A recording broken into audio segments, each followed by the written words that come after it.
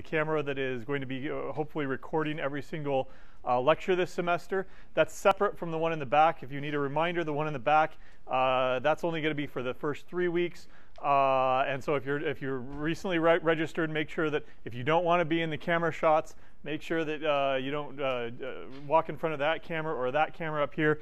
I think from the view that I saw, it goes all the way over to there. So it's a wide angle shot. If you don't want your face in the camera, make sure that you stay down there or something like that. So to continue from what we were doing last week, we introduced the programming basics. I gave a really quick demonstration on the compiling process. And we ran through this a little bit more complicated than a Hello World program that actually read some input, computed some output, and then output it to the user. We ended by looking at the 3 basic types of variables that we'll focus on throughout the rest of the semester. Integers, int, floating point numbers, which are doubles, and single characters, single ASCII text characters, which are going to be 128 common characters, capital A through Z, lowercase a through Z, punctuation, stuff like that. So to remind you of these 3 basic variables, I've gone into code mode here, and I'm going to give you several lines where you can declare variables and set them equal to values. So first of all, let's go ahead and declare an integer variable and set it equal to 10. Right? So to do that, I'm just going to use int because that's the type of variable. I don't have anything that this variable is standing for, so I'll go ahead and call it x for now. And normally that would be enough. If you wanted to leave it like that, that creates a variable. That variable is now living. You can assign it a value. You can print out its value. You can do whatever you want with it as long as you are working with it as an integer. You would not be able to store 3.5 into that, for example. But it is a whole number. You can do whatever you want with it. Note the end, the punctuation here. There's a semicolon at the end of that declaration. If, on the other hand, as you want to do, as in the comments I put out here, you want to also set it equal to 10, you use an equal sign, and then that thing on the right-hand side, well, it's a 10, but we would call those literals. So if you put in a number, 3.5, 10, 10.5, 3.145, 9, whatever, those are called literals. They're just numbers that are hard-coded into your program. So I've declared an integer variable and set it equal to 10. Now what you can do later on in your program, you can always reset a variable's value. Right? So let me go ahead and reset the value of x to 20. Right? There's a difference in the variable now. This is why we call them variables. Why are they called variables? Because they can vary their value. Right? We call these things what they are because that's what they are. From the first line to the second, the variable's value is 10. From the second line onward, its value has now changed to 20. What's happened to that 10? It's been thrown away. So you've overwritten the value that's stored in that variable. Right?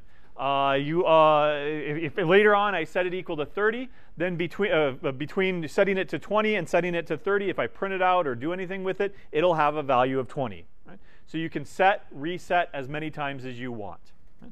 Let's go ahead and create declare and set a double value variable. Excuse me. So here I would change how I declare it by using the keyword double instead.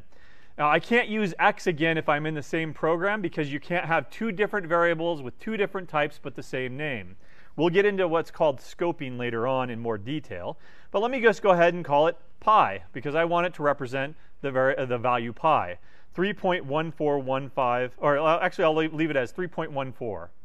Then later on you can reset it to 3.1415 if you want a more accurate variable value of pi. All right. Now let's go ahead and declare a character variable. There we go. So what would I use in this case?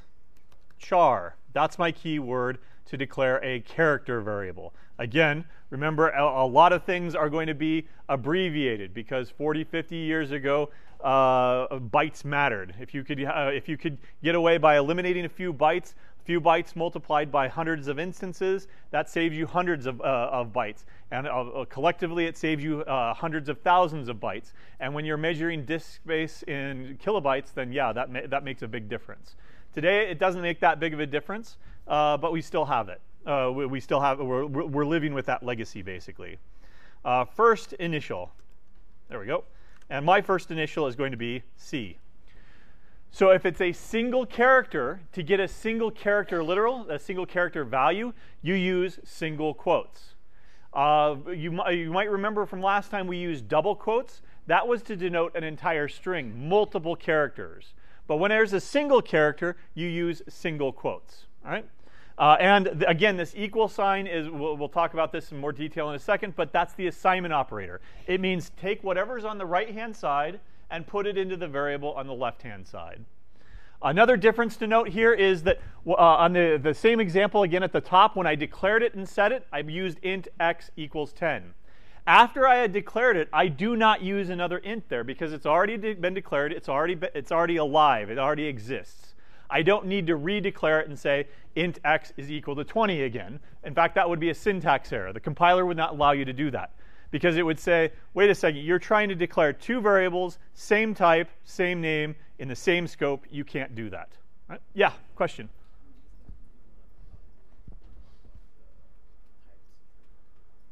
There is no string type in C. So if you're familiar with other programming languages where strings are what are called first-class citizens, strings are not first-class citizens in C. There is no string type. Instead, to do strings, we're going to have arrays and null-terminated character arrays, which comes much later. Don't worry about it. But string literals, the double quotes, you can start working with those now. Right? Good question. All right, so those are just some quick examples here. Let's make some notes here. Style tip. Right? So don't use non-descriptive names like, I don't know, like I just did, x or a or my variable. Right? Those have no semantic meaning. Now, if you're doing a program where you're doing maybe Euclidean geometry and you've got a coordinate, an xy coordinate, well, sure, the xy, those are understood variables for that application. If you're trying to compute coefficients to a polynomial and the coefficients are a, b, and c, that might make sense to use those as variables because those are understood and well understood math variables. If you are trying to compute the angle between two vectors or something like that, usually you use the Greek letter theta to do that. You could don't write the Greek letter theta in your program because Greek is not directly supported, but you can write out the word theta. Theta is known by mathematics, to represent an angle, just like x and y and z are known to represent coordinate systems. But in general, don't use those if you know that you're not representing those things. If you're going to represent something like my first initial, what should you call it? First initial. If you want to represent something that is like number of students, good examples would include number of students. Right? You can abbreviate. Sometimes you can abbreviate, but you should generally avoid abbreviations. You are not paying by the character anymore. Now we've got terabytes that are basically free data. Number of students is just fine. Num students, okay. Students, probably not a good idea because it represents a number of students, not the students themselves. Always name your variables what they represent. So name your variables after what they model or represent. Right? In general, avoid abbreviations. Right? Now, there are some abbreviations that you might think are universal. For example, if I said APR, what does that stand for? Annual percentage rate, right? A lot of you knew that because that's a common thing to hear about if you're in finance or something like that. A lot of you might not have heard of that before, or it could be maybe ambiguous. instead of APR, maybe you want to prefer the written out annual percentage rate instead. And then there are some abbreviations, there are some acronyms that are domain specific. For example, if I were writing a program to compute grades in a class at UNL, everybody is identified by their NUID. If I were to go across state into Iowa, would they know what an NUID is? Probably not. They probably have a ISID, right? Iowa State ID, or whatever they use. So avoid abbreviations, because you can't necessarily assume that people that are going to be maintaining your code, looking at it, and working with you have the same knowledge base. Write those things out, or failing that, at least document them. All right? In general, avoid abbreviations and acronyms. All right? I hope that's spelled correctly. If not, you can correct it. All right? Also, use a consistent naming convention. For example, the naming convention that I have here was that I use all lowercase unless it was a compound word. The only example there was first initial. How did I write that out? First of all, you can't have white space in your variable names. If I went first space initial, the C programming language would interpret that as two different words. You can't do that. You have to shove all of your words together if it represents one thing. So what I did here to offset, if I just wrote first initial, right?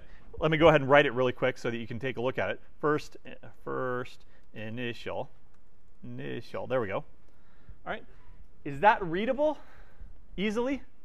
No. Look at that versus what I did above, where I capitalized I. Which one of those is more easily readable? You don't have a space, so you don't know that the word begins and ends here, but you have a visual cue. This capitalization right here tells you this is the first word, this is the second word, and then maybe the third word and fourth word, etc. That is known as lower camel casing. For example, and I'll go ahead and erase this and use lower camel casing. Sometimes it's called Pascal casing. Sometimes there are different names for this. It's a very old convention that basically gets over the shortcoming of programming languages that are not able to have white space in their words. Sometimes you might see alternative naming conventions where they have multiple words, say first initial, and then everything is lowercase, and to separate them they use an underscore. And that's a very common naming convention. The reason I don't like to use it is, first of all, where's the underscore? It's all the way across over here on the keyboard, and you have to press the shift key every single time. Think about typing these things out. If you had to put an underscore between every word in a variable, multiplied by however many lines you're using those variables in, that's a lot of putting the pinky on the shift key and moving your finger across the keyboard. It slows you down, right? And it's also very prone to error. So that's an older convention, and if you want to follow that convention, that's perfectly fine, as long as you are consistent about it. You can't use lower camel casing, and then that's lower underscore casing is what that's called, and then use lower underscore casing later on. This is more of a modern convention, and so that's why I'm going to use it consistently throughout this course.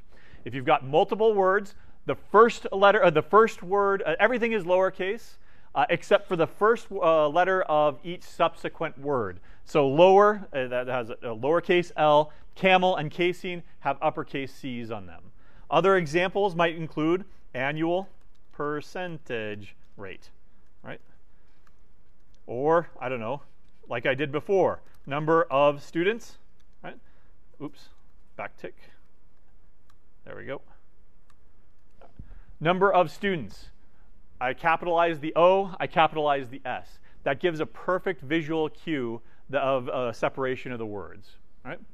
So that's the convention I would encourage you to use. Whatever convention you want to use, go ahead, be consistent about it. Okay? Any questions so far? No? Okay. There are some other rules, right? You cannot begin, or you cannot include white space in your variable names. you cannot start a variable name with a number, but in general, avoid numbers in your variable names anyway. Right? Do not have variable 1, variable 2, variable 3. That is absolutely terrible style because it doesn't tell you what those variables stand for. If you have variable 1, variable 2, variable 3, and then later down in the program you've got variable 1 plus variable 2, you go, whoa, what am I doing here again? What does variable 1 stand for? And maybe you go all the way back up here to the top of your program and you read, okay, that's what it stands for. Go all the way back down here, and okay, what was variable 2 again? I forget, right? Whereas if you name your variables what they stand for, then you don't have to be going up and down your program looking at what you were trying to do, all right? On your hack this week, you're going to be using variables latitude, longitude. Latitude A, latitude B, that's probably okay. Or latitude origin, latitude destination. You're going to be computing the air distance between the two latitude, longitude points on the globe. So if you've got an origin and you've got a destination, those would be perfect names. Less perfect would be latitude 1, latitude 2. Those are probably, I mean, it tells you that they're the latitudes, but are you going from 1 to 2, or were you going from 2 to 1, or what? That might be more difficult. What is absolutely not acceptable is to name them A, B, C, D. Do not do that because it doesn't tell you anything about those variables. Right? So that's the style with respect to variable names. Now let's go into operators. Right? So the first operator that you've already seen is the assignment operator. Right? It's the single equal sign. Right?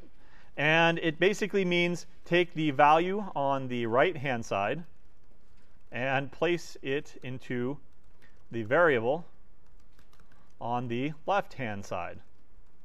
There we go.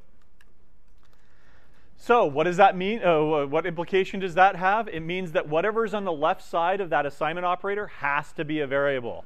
You can't put an expression on the left-hand side. You can't have A plus B equals 5, right? That's an algebra thing, right? That would be an algebra sentence, and this is code. This is not algebra. So the thing on the left-hand side always has to be a variable. The thing on the right-hand side could be a variable, could be a literal, it could be an expression, and we'll get into more complicated expressions here in a moment when we've got more operators to work with. Some very simple arithmetic operators, right? For example, plus and minus, right? You can use those, and that's simply the plus sign and then the hyphen on your QWERTY keyboard. For multiplication, what would it be? Asterisk, like we looked at last time. And the reason that it's an asterisk or a star, we call those, or just multiplies, is because the usual mathematical notation that you use, the x or the center dot, or sometimes if you have x times y, you'll just write them xy without anything in between them. Those don't work in code. The x does not exist on your keyboard. The center dot does not exist on your keyboard, the QWERTY keyboard. And putting two variables together with no space, that's a different variable with a different name. So we have to use an asterisk for multiplication. What about division? Yeah, there's division. I heard that was a forward slash. How do we remember? You read left to right, and are you leaning forward or are you leaning backwards? Remember that it's a forward slash. Backslash is something different. All right? Our addition, subtraction, multiplication, and division. All right? So they follow the same rules for arithmetic. Right? So for example, what if I were to write the following? A plus B times C. There we go.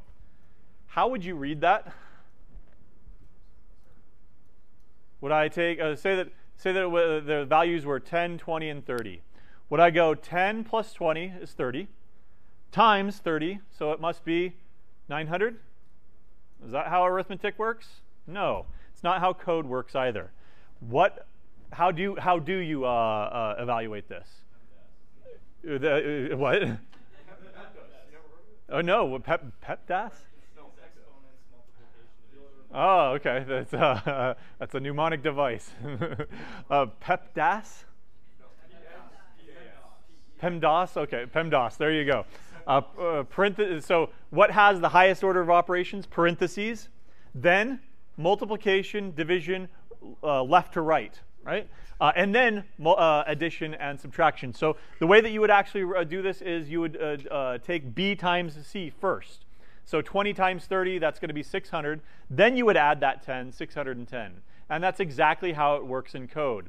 A compiler or a program will multiply b and c first and then apply addition.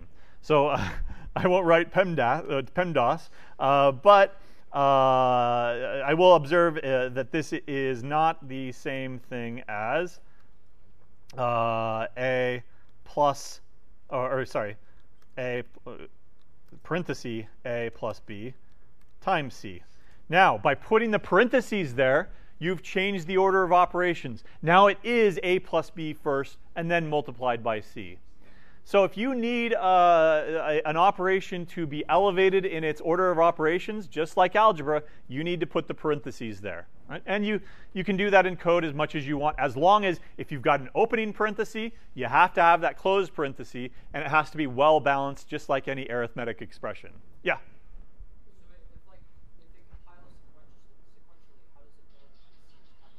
Oh, okay. How does it know how to do this? It's smart. It's a computer. No, that's the short answer. The real answer is that the way that this actually happens is a compiler goes through and builds what's called an abstract syntax tree. And then so it parses it out and says, OK, plus and multiplication. OK, I'm going to elevate this up, and it's going to build this tree where it multiplies b times c first, and then it adds this, and then it generates the machine code to actually do it in that proper order. You can write it however you want. In fact, you should not worry about that low-level detail. You should write any expression that you want with as many parentheses as you want to make it look nice to a human. All right. So that's not the same. You can the multiplication and division come before addition and subtraction. Using parentheses, can change the order of operations, right?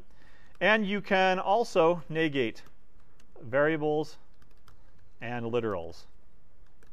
So for example, if I wanted negative a plus b, I could do that, right? Putting that's called a unary operator. It operates on one variable. Plus is a binary operator. You have to have a plus b. You have to have two things to add them together. A minus b, that subtraction is a binary operation. It needs two things, b subtracted from a. But when it's used on a single variable, it simply negates that variable. It takes whatever's stored in a. If it's positive 10, then it changes the value for that expression to negative 10 and then adds b to it. Right? And you can also put negative 10, of course. That should be pretty straightforward. There's also an integer division, right, which is represented by the percent sign. That's not percent, like 50% or 70% or something like that. It represents the remainder of integer division. So to understand that, let's go ahead and just look at a few examples. Let me go ahead and write this out. So 5 divided by 2. Now this is elementary school integer division. 5 divided by 2, if you wrote it out long division-wise, what would it be? 2 goes into 5 how many times? 2 times. But then what's remaining? 1. That is the result of that operation. Results in a value of 1. 1 is the remainder of 5 divided by 2. I'll write it out in English there. Right? This is also read as 5 mod 2. Right? So if you ever heard, i.e. mod is short for modulus. Right? Don't worry about those technical details. If you ever do modular arithmetic, if you ever do modular mathematics, finite fields, or whatever, then you'll need to know the proper terminology for all this stuff. But the percent sign, you would read it as 5 mod 2. Right? Another example. What if I take 10 mod 3? What's the remainder? 10 divided by 3. What's the remainder after it? 1. It also results in 1. And let's look at another one. 11 mod 3 results in 3 goes into 11 9 times with a remainder of 2. Right?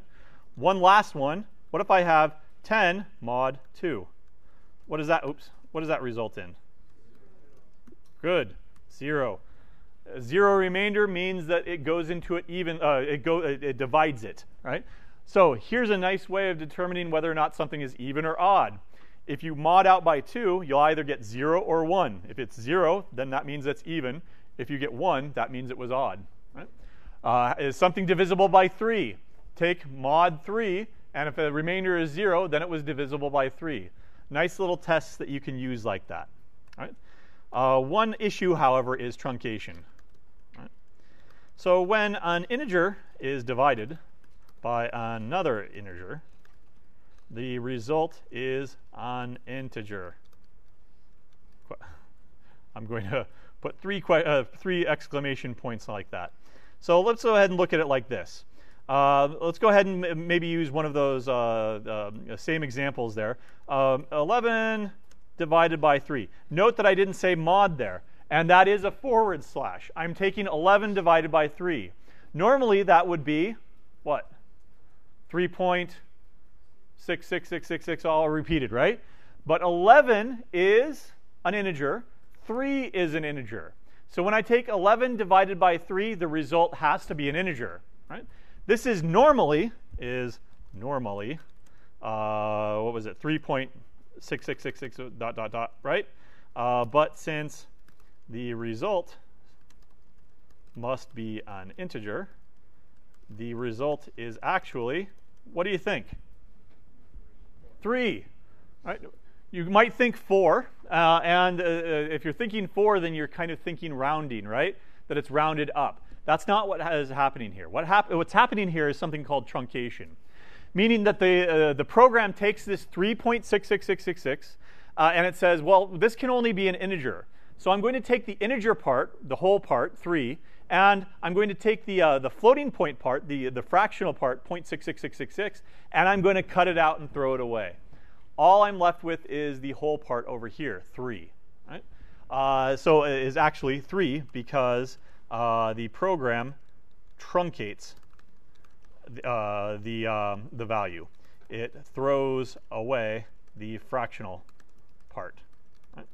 And this is just a quirk of C. It's also in several other languages that are not dynamically typed. If you have an integer and any operation in between, it's got to be an integer. But that's okay for everything else. Integer plus an integer well, that's got to be an integer. Integer subtracted an integer, that's got to be an integer. So if you multiply an integer by an integer, that's going to be an integer. There's no problems there at all. The only problem that comes in is when it's in when you use division here. Yeah. Is white space required when we put in the operators after the before and after? Generally not, but it's a good idea to put a space in there so it's readable. 11 divided by 3 and smashing that all together, that's less readable. Right? And depending on the fonts that you use and the background that you use, one of the most common issues that people have with connecting to their Samba share is not recognizing that as a 1 in the URL because their browser's font, they think it's an L. Right? And so if, depending on, if this is all shoved together and it's a small font or whatever, you might interpret that / as a 1. So it would be 1,113, right? But if there's a space there, you can certainly see the difference. So make sure that put in good white space. There's another question over there? No? Okay. All right. So it throws away the fractional part. If you do need the fractional part, then you must perform what is called perform on explicit typecast. All right, so let's go back into code mode here so that I can demonstrate what I'm talking about. Let's go ahead and create two variables here, a and b, and I'll set them equal to 10 and 20. Double c is equal to a divided by b. There we go. Nice little piece of code. I'm going to take a divided by b and put it into a double. Now, a double can hold a fractional value, right? It can hold 0.5, which is what I want in this case. But I've got an integer divided by an integer. So what's going to happen is truncation. What's ultimately stored in C? 0.0 is stored in C, right? In the variable C. And we don't want that. I want that fractional part. So what I'm going to do is I'm going to do an explicit typecast. I'm going to temporarily change the type of at least one of the variables so that it plays nicely with the division operator. Right? So the way that I'm going to do that is like as follows. Double C is equal to double A divided by B. All right? Now this results in 0.5. Right? The way that you read this is I'm not changing A. A is still an integer. But in this expression, I'm temporarily treating A as a double, so that when I have a double divided by an integer, the result can be a double.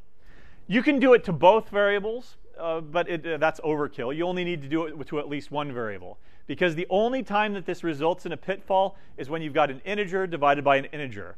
By putting this explicit typecast right here, I'm saying temporarily treat A as a double. Make it something greater than it is so that I can multiply it by this integer and store it in this double over here. And that's absolutely necessary for when you're dealing with integer types and multiplication and stuff like that. Yeah? Good question. If they represent doubles, then go ahead and make them doubles. But doubles are not as precise as an integer. For example, if I take 1 divided by 3, I would get 1/3, right? In our heads, that's 1/3. In a computer, however, it's not 1/3. It's 0.3333, and it has a finite precision. It can only, remember, a double can only represent about 16 to 17 digits of accuracy. That last digit over here either might be a 2 or a 1. It rounds up or rounds down depending on how it's representing that number. So if I take this 0.333333, and then some mystery number at the end, and I add it 3 times, I don't get 1, right? Whereas if working with floating point numbers leads to floating point errors and round off errors and stuff like that. Whereas if you've got a number that represents a whole, definitely use an integer then, because you don't lose that precision there. You don't have remember that an integer only has about plus minus 2.147 billion representation, but that's good enough for most cases. Yeah? You can put 0.5 and it'll be okay. Yeah, it'll work, but I like that 0 there. All right. I don't know if you don't like that 0, then go ahead. Whatever. All right. Here's another situation example. All right. Say go int x is equal to 3.14. What value will x have, do you think, here? 3. Again, because I declared x to be an integer. And I tried to shove something that was not an integer into an integer. And so truncation occurs. It takes that 0.14, chops it off, and throws it away. That's truncation. It's not rounding down. It's not rounding up. It's simply just chopping it off and throwing it away. And so it ends up with 3. The value of x is 3, right? Because of truncation. Now, other languages like Java, for example, wouldn't even let you do this. This is called an implicit typecast. Note that I didn't put an int in front of it to force that double to become an int, and then so I could assign it to an int. The C is just doing that for me. It's implicit. The one above is explicit because I actually had to write out the rules that you should treat A as a double for the purposes of this operation right here. Again, most of these situations come up with division. But if you ever find yourself seeing, oh, well, my result is 0, it's probably because you had an integer divided by an integer somewhere. You did 10 divided by 20, and you expected 0.5, but you got a 0 out of it because of truncation.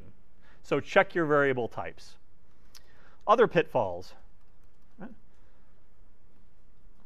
Pitfalls being, common mistakes or common errors that you can accidentally get into.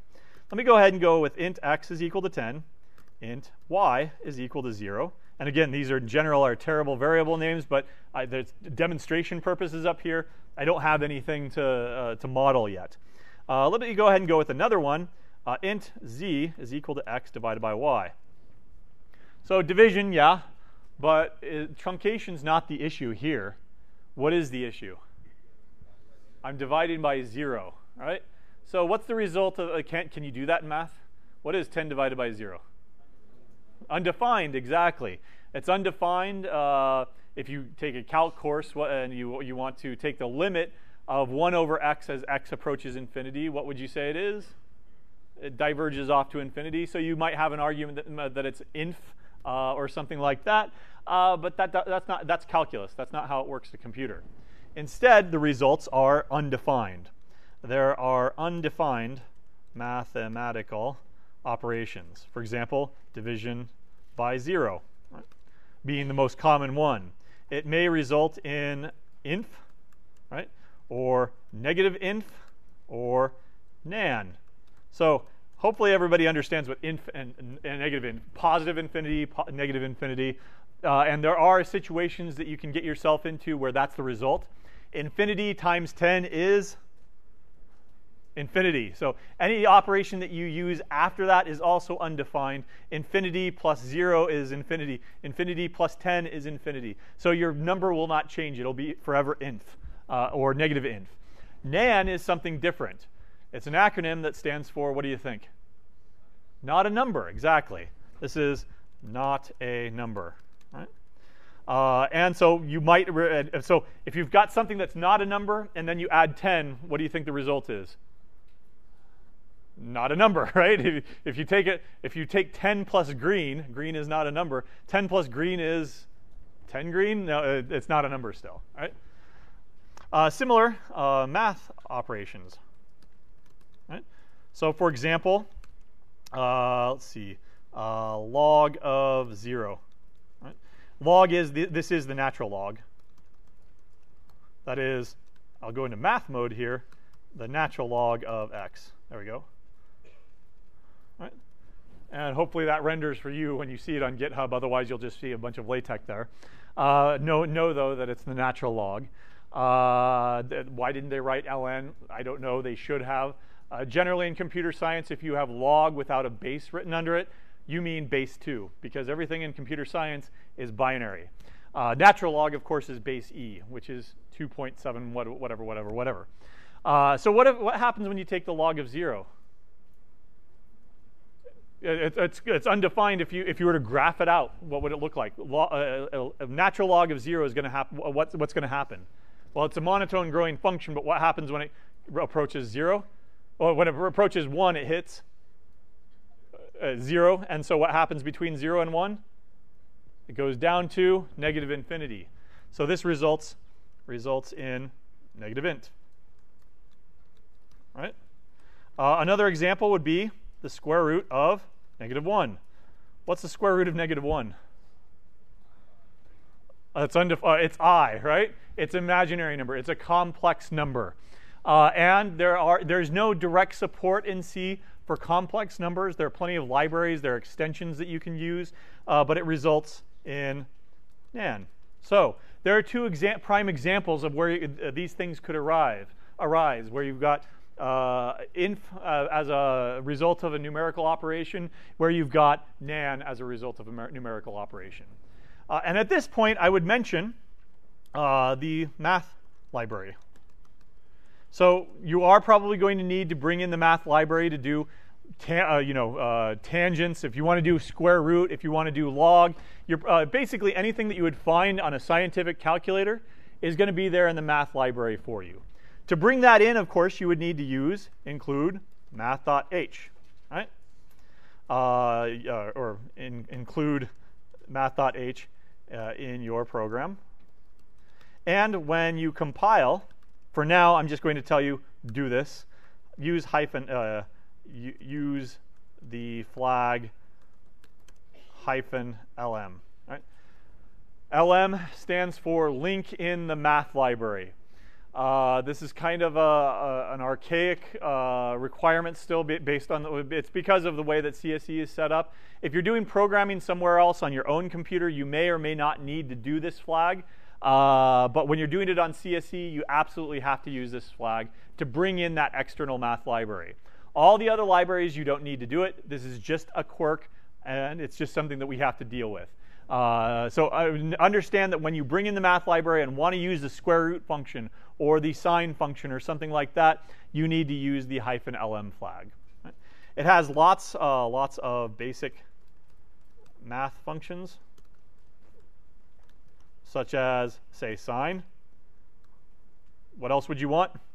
Cosine, tangent, etc., which are all in radians. Keep that in mind.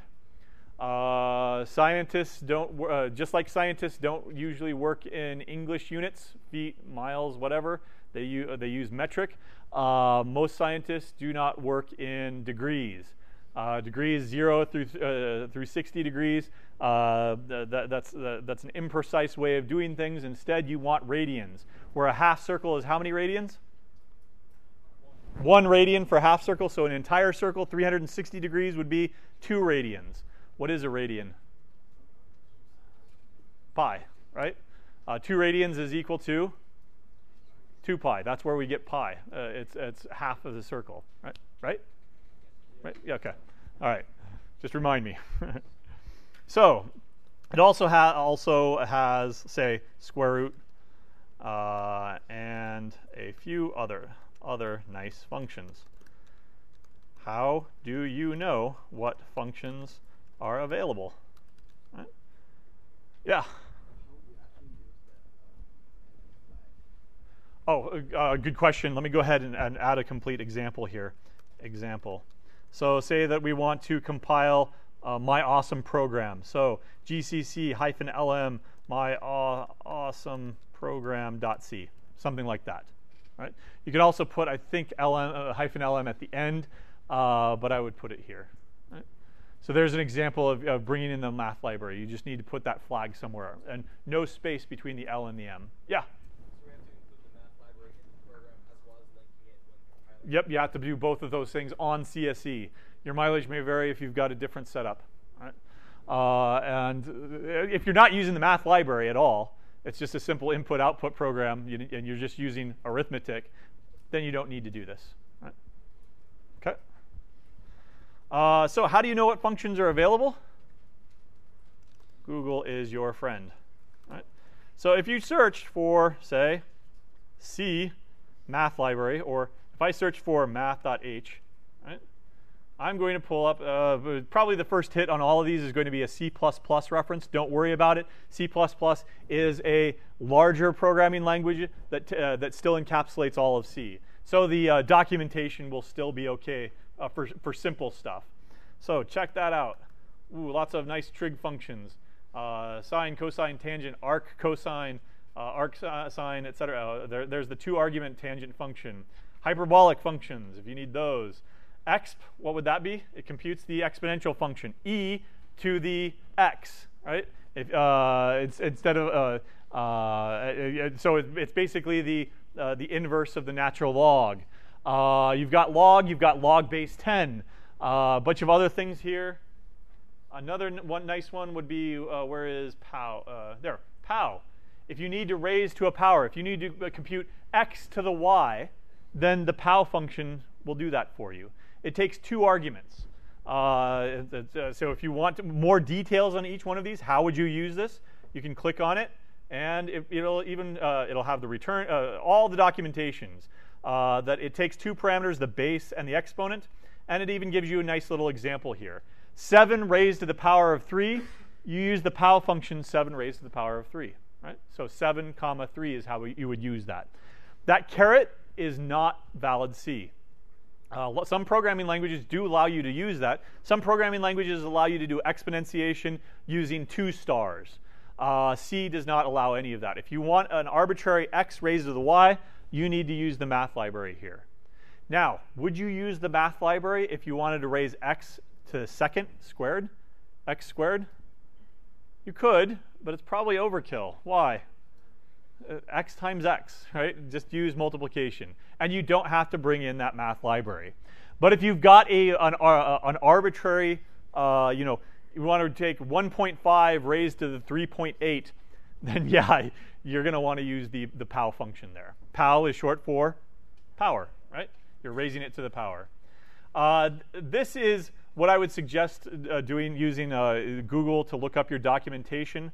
Alternatively, there's something called the man pages. And if you're at the command line on CSE, you can type man, I don't know, cosine. Let's find out all about cosine.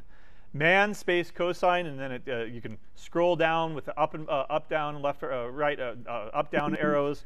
You can read all about it. Go back up here. There are several different variations.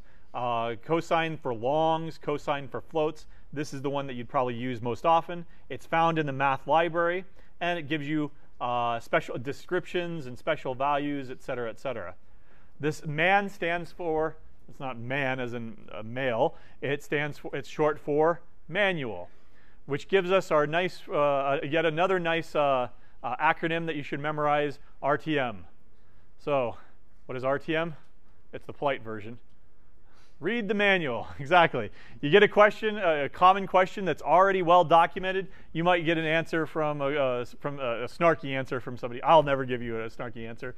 But if you do get a snarky answer of RTM or RTFM, if they're very adamant about it, then that's reading the manual. And it comes from this. The man pages are the manual pages. If you want to know about SQRT, right? There it is. And if you do, there's the documentation for what happens on negative numbers. It returns nan and generates a domain error for any x less than 0. Right?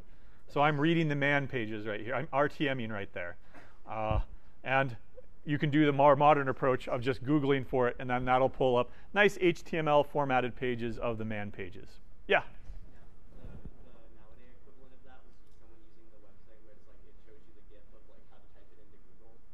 Oh, yeah. What is that called? Is it how to Google?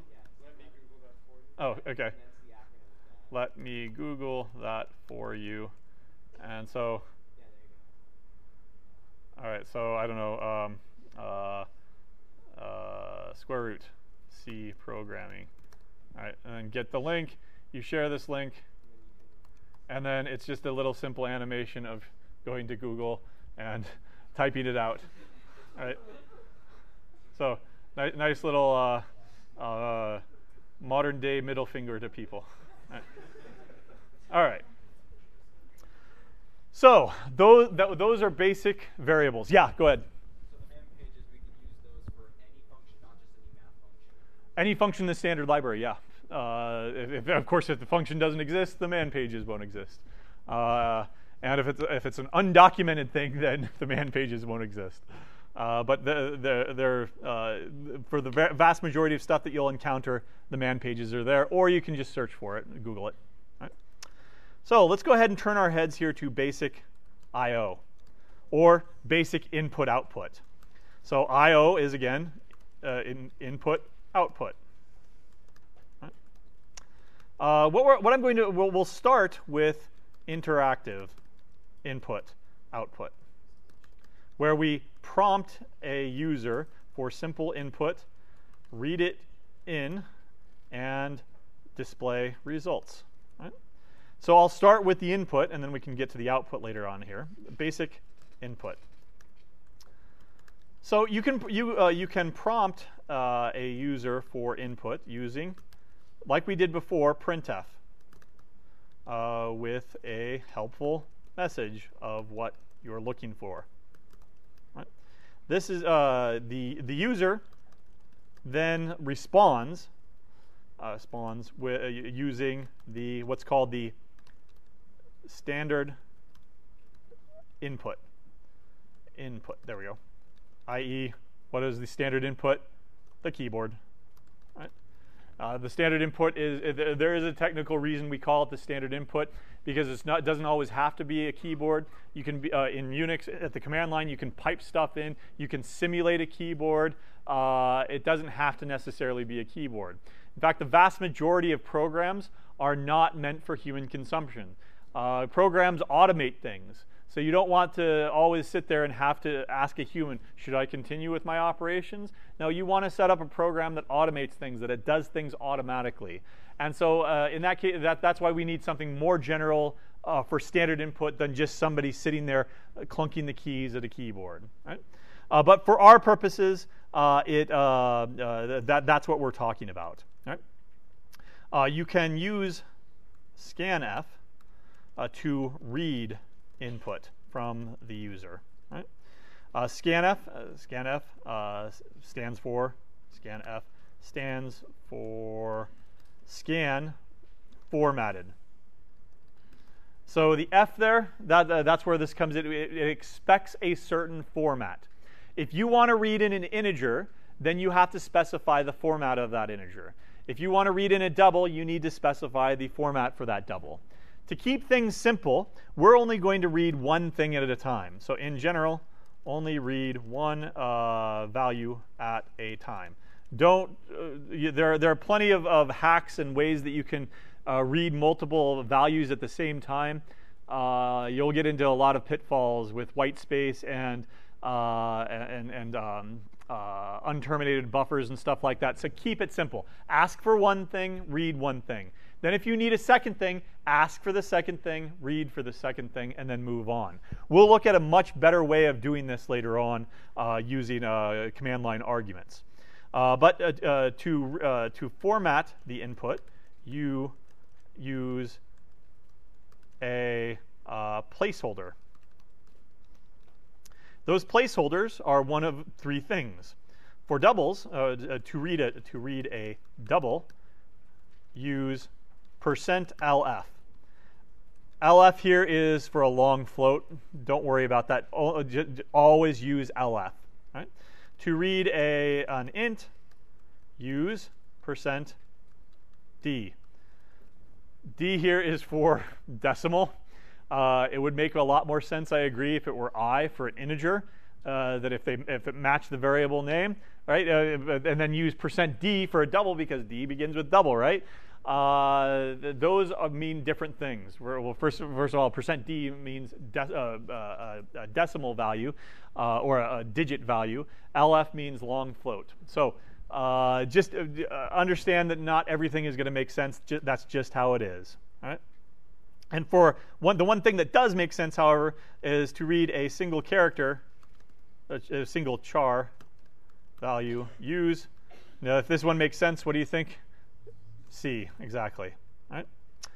Not only that, but you provide scanf with a variable where the read in value should be stored. Right? So I'm going to come back to that, but let's go ahead and go into code mode here and look at a quick example. We've seen a couple of an example with the full program as before, but let's go ahead and read in an integer. Let's prompt the user for an integer and read it in. So the first thing we need is a variable to hold that value that we're going to prompt the user for. They enter in 42, they enter in they mash the keyboard or whatever. Let's prompt them. Printf, please enter an integer. You can be as polite as you want. You can omit the please if you want, as long as it's clear what you're looking at, what they're looking for. If you don't have a prompt like this, when you run your program, it'll just sit there with a blinking cursor, and the user will not have any indication of what they should be doing. So prompt them for input. Give them a hint. That's all part of UX, which is a user experience. And make sure that you are telling the user what you expect of them. That doesn't prevent them from violating your expectations, which we'll talk about later, but at least they know what they should be doing. Now read in the input. So I'm going to use scanf. And because I'm reading in an integer, what should the placeholder be? %d. Right? And then following that, remember commas separate arguments. So this is the first thing. This is the second thing. I'm going to put in ampersand x. So the name of the variable is x. Ampersand there. There's a technical reason we do that we're going to wait for much later on after we've got pointers and memory allocation, memory management, and stuff like that. That's a referencing operator. This is a pass-by reference function. It needs access to the memory location of x. Don't worry about any of that for now. The takeaway from this is that when you use scanf for now, always use an ampersand in front of the variable. If you omit that, it'll compile, it'll run, but it won't give you the correct results. And it might even crash. It'll end up with a segmentation fault. And your program will crash and you won't know why. You come back and, oh, I forgot the ampersand. That's if I hear anybody say that I've got a segmentation fault, that's the first thing I know what they did. Oh, you probably forgot your ampersand, at least in the first couple of weeks here. Right? So do not forget to add an ampersand in front of the variable. Again, don't worry about the technical reasons now. We'll worry about those later. Okay.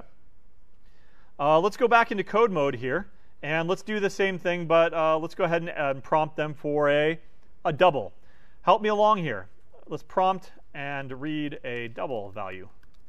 Well, first of all, I need a variable to store it in, so I'll go ahead and go with double percentage. Maybe that's representing a percentage discount or something like that. Percentage discount is. I'll go ahead and call it that. Okay. Now let's prompt them. Printf, please enter a discount percentage. Right. Giving them a nice little clue about what I'm expecting of them. Okay. Now I use scanf, but it's a different type of variable now, right? It's a double. So what placeholder should I use? %lf. Right? %lf. Failure to use the correct placeholder will lead to unexpected results. If you're trying to read in an integer and you give it a placeholder lf for a floating point number, you're not going to get the results that you're expecting. You're probably going to get garbage in that case. If you are trying to read in a double and then you use an integer, you're probably going to get truncation. You use the %d for the placeholder, you're probably going to get truncation. They enter 3.5 and you end up reading only 3. Right? So make sure that you are using the correct placeholder values. Now again, is this correct? Should I just put in the variable name? Ampersand. Right? Don't forget your ampersand for now. Failure to include the ampersand will lead to what's called a segmentation fault. Right? Because you're violating memory. You're trying to read memory that doesn't belong to you or that might not even exist, and the operating system is going to say, no, I'm not going to let you access memory that doesn't belong to you, and it kills your program, and and on the screen it ends up reading segmentation fault. Right? The segmentation is that you are there are segments of memory, and you're trying to access a segment of memory that doesn't belong to you, so it's a fault. Yeah.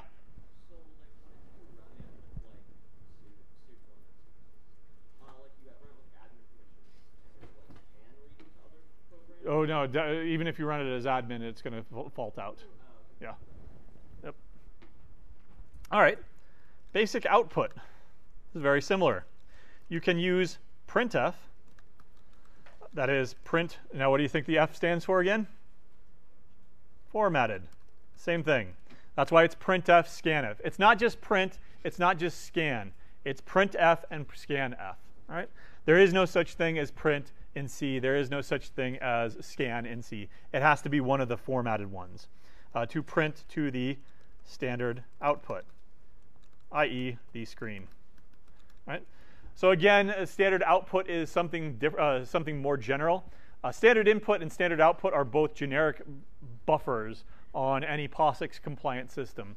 So the vast majority of systems out there, you've got this special thing that's standard output and this special thing for every program that's standard input, and they're all independent, and it's basically just a file. You can write, it's all a buffer that you can write data to, and stuff is stored in the buffer until something reads it off. Again, don't worry about that. For our purposes, the standard output is the screen.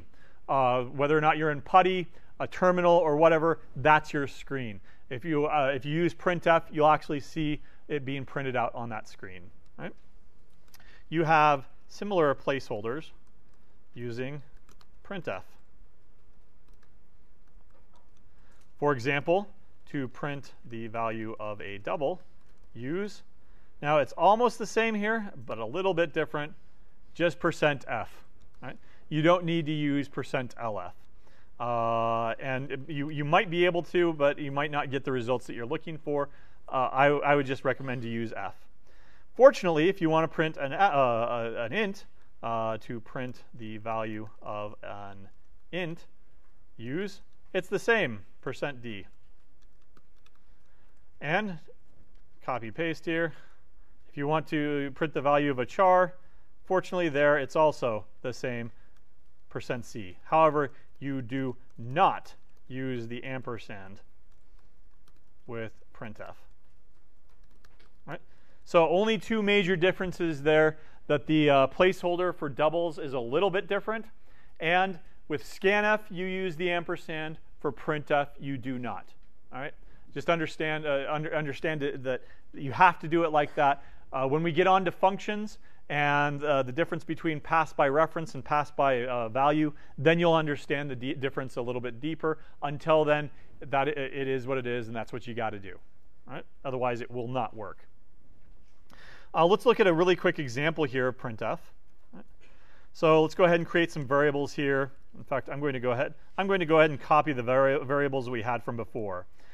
Int x is, I'll set it equal to 10, pi 3.14, and first initial. So let's use printf. The value stored in x is, and then I can put a placeholder anywhere I want in this in this formatted string here.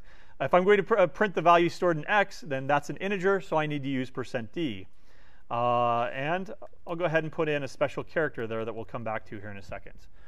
And then, however, you can put multiple placeholders in there, by the way, if you want to. And I'll show you an example here in a second.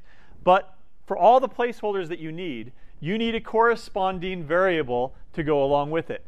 The value stored in x will be formatted, printf formatted. It'll be formatted, and this placeholder here will be replaced with whatever value is stored in x. So in this case, it would print the value stored in x is 10, and then that \n will end the line. That's how we get an end line character in C. If I'm just sitting here typing at my keyboard and I go enter, that gives me an end line character, but only in my code editor. How do I tell the operating system to go to the next line? I need a special character. In this case, it's \n. Other characters like that would be, say, tabs. If I want a tab, what do you think? \t, right? What if I want a \? Right, exactly. What if I wanted 2 backslashes? Then I need 4 of them, right? I need to double it up. So this tab's over, and I'll say my initial is %c, the placeholder for a single character, and pi is %f. And so I'll print in my first initial and pi. So there's an example of using 2 placeholders in the same print statement. You can use as many placeholders as you want, as long as the number of variables that you provide over here in your list matches the number of placeholders that you have over here. Also, the order matters here. This one will match the first placeholder. The second one matches the second placeholder. So if I start conflating all of the placeholders and start using %c for integers, and if I switched around those 2 placeholders, for example, I'd get completely different results. It would try to interpret the first initial as an integer or a floating point number, in which case it would go to the ASCII text table. And what's the value of capital C? Well, capital A is 65, so BC, it would be 67. It would end up printing 67.000, right? And that's because it's trying to treat that character as a number and print it like that. So if you start conflating those things, you're going to get weird results. Make sure that everything matches. Okay? And the final, let's see, yeah. All right, that's good.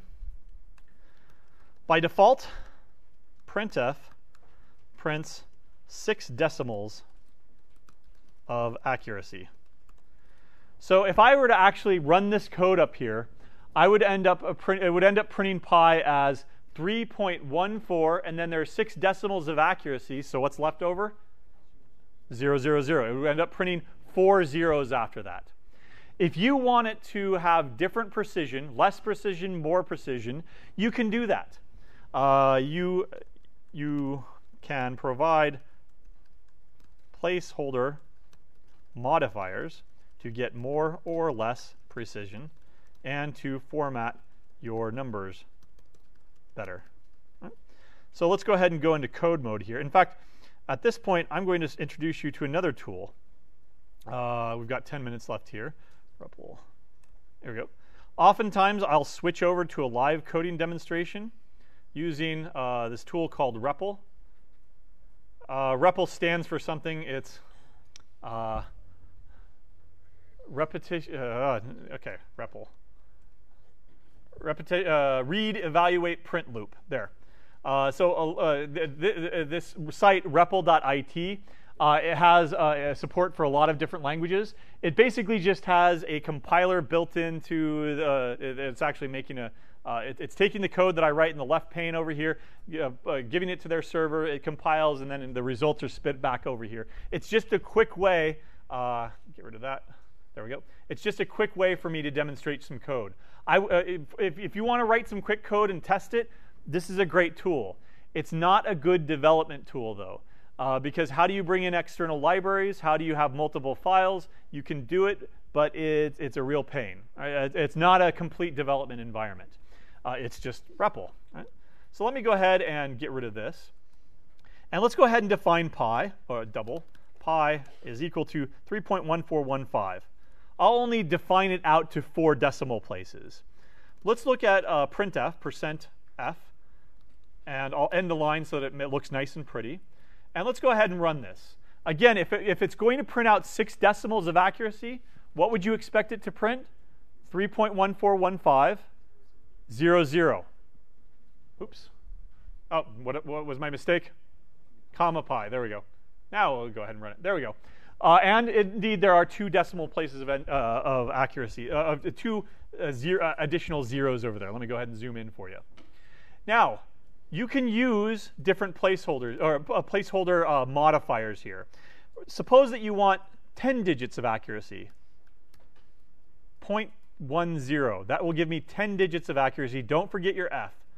And this will print 3.1415 with 10 digits of accuracy. Well, since I've only defined 4 digits and it wants to print 10 digits of accuracy total, how many zeros is it going to print? 6. Let's see it. There. 1, 2, 3, 4, 5, 6 decimals of accuracy there, right? What if you want less or fewer decimals of accuracy? Say I only need pi out to 2 decimal places. What do you think is going to happen? 3.14, right? Oh, and I forgot my endline characters. Let me do that so that it looks nice. There. 3.14. What if I have 3 decimals of accuracy? What would your expectations here be? 3.14, 1, but it won't print that 5, right? So what do you think it does with it? It could truncate it. Let's find out. Printf ends up doing what? Rounding. That did not change the value of pi. It didn't round the variable pi. It only rounded it and for the purposes of printing it. So printf will result in rounding, but it won't change the variables. So if you're doing calculations and you want rounding, you're going to have to do that yourself. Right? You're going to have to use the math library to use the round function. Right? Let's go ahead. You can also print a total number of characters. So what I mean by that is, let me go ahead and give you another example. Percent 10.3f, and then end the line so that it looks nice. Let's go ahead and run this and figure out what that means. All right. So 3 decimals of accuracy, just like the previous example. So it prints 3.14 and then rounds it for that last digit and gives you 3 digits of accuracy. But now it's moved over. By how much is it moved over? 1, 2, 3, 4, 5 characters. Why? That 10 in front is a modifier that says print at least 10 columns. So it says, OK, I'll print at least 10 columns. Let me start figuring that out. 3, that's 1 column. Point, it includes the decimal in that. And then 3 digits of accuracy. That's 5 total. So what it does is that, OK, well, 5 is not enough. I need to print at least 10. So 5 spaces and then the actual number. If you do this again with, I don't know, 20, how many spaces would you expect? 15. And there will be, there are 15 spaces here that are being printed. You could put a negation in front of it. This is aligned right. And if you want to align it left, you can put a negation in front of it. And so this is align left. Let me go ahead and run it. And you'll notice that this last one is aligned to the left.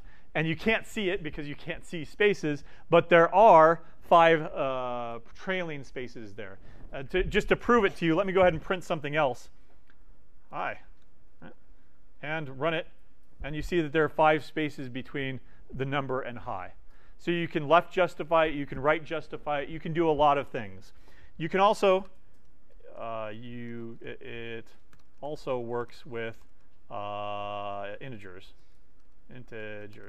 So int x is equal to 10, printf, I don't know, a minimum of 10 columns, d, end the line, and we'll print it out x. And so there, 1, 0, that's only 2 columns. So how many spaces are coming in front of it? 8, right? A minimum of 10 columns is what this means. Okay? All right. So that's an example of how you can do it. How you can left justify it, print more decimals. What if you get crazy? Let's go ahead and print out, I don't know, 50 decimals of accuracy of pi. And let's go ahead and, sorry, what did I forget? 50 decimals of accuracy. OK, so there it is. 3.15000000, and then a bunch of random garbage. Why? Yeah, it's precision. Remember, a double can represent how many digits of precision? About 16 or 17. Those zeros there, that's its representable area, right? 3.1415, and then zeros. And then after that, it's all just random garbage. It tries to interpret it however it can. So again, remember, you've got a limitation on the size of integers. You've got a limitation on the precision of doubles.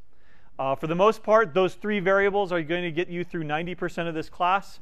If you ever have need to go off and start calculating the circumference of the known universe down to a nanometer, then you might need to bring in some sort of or calculate pi out to 1,000,000 digits, you might need to bring in some sort of external library, a multi-precision library. But that's basic input and output. Yeah? Let's run it again and see if we get the same garbage, at least. OK, well, at least it's consistent garbage. It's doing something behind the scenes. What it's doing is probably undefined behavior.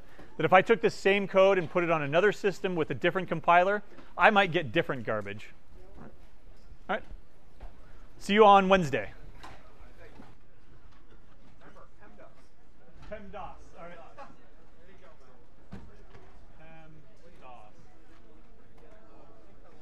PEMDAS.